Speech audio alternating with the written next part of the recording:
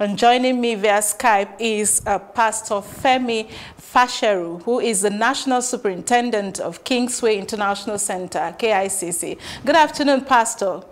Good afternoon, Awaka. Compliments of the season. Compliments of the season to you too.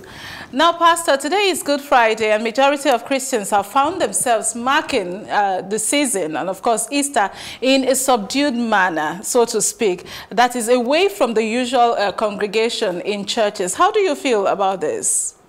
Well, firstly, I feel like it's not like we are celebrating this Easter in a subdued manner.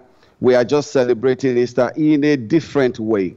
In fact, on hindsight, I think this is a very, very significant and relevant way, because Easter itself, particularly Good Friday, has to do with the punishment and all the things that Jesus had to go through to redeem humanity, and which obviously also cost him his life. He died for us on the cross of Calvary.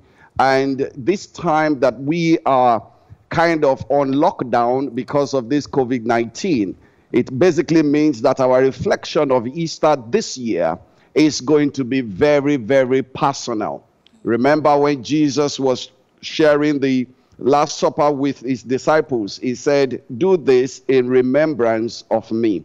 So I believe that because we are not congregating as we used to physically, it gives each and every one of us the opportunity to reflect personally on our relationship with Jesus Christ, to reflect on what Jesus did on the cross of Calvary. It gives us opportunity personally to be able to understand why he had to die for us. All right, he also gives all right, Pastor Yes, Femi, Amaka. I'm sorry to interject. Some pastors are asking that the federal government to lift the lockdown on large church gatherings in order to celebrate the Easter. What do you think about this?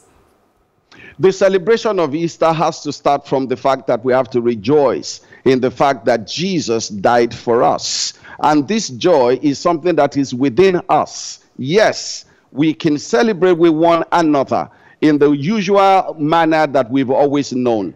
But I believe that at the point where the nation is right now with COVID-19, the experts, medical experts, World Health Organization, they have advised that the best thing is that we maintain social distancing so that we can preserve lives, which is why Jesus went to the cross of Calvary. So I think it is not wise for us to push, for us to be allowed to have Easter celebration when it can actually make this situation of COVID-19 to be worse in our nation. So I believe that we can have good Easter celebration without congregating. Okay. Like I said, it's a personal thing, it's a spiritual thing, and this gives us a unique, different way for us to be able to celebrate the death of our Lord Jesus Christ and, of course, the resurrection.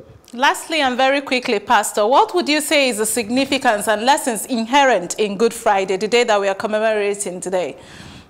I understand that, you know, when you look at the account of what happened, that fateful Friday, how Jesus was flogged, how Jesus had to carry his cross, how he was crucified on the cross, how he had to die on the cross of Calvary. It's difficult for anybody to look at that Friday and say it's a Good Friday. But when we put the significance of that day into perspective, we find out that with that act, we were redeemed. We were redeemed of the Lord. We were redeemed. Man was on the way to hell, but Jesus opened a door by which we can find a way of escape. When we think about the significance, what he did by making us to be able to have access to health and divine healing, when we know how he redeemed our mind so that we can have the mind of Christ, how we are also bridged back to God, our Maker, and have a relationship, father and son relationship with God, then we find out that that Friday, truly for humanity, it is a Good Friday. And guess what? Also, for even God himself and the host of heaven, they are rejoicing on what happened that day. So it's Good Friday for all of us. All right. Thank you so very much, Pastor Femi Faseru, for your thoughts there. And do have a great Easter celebration.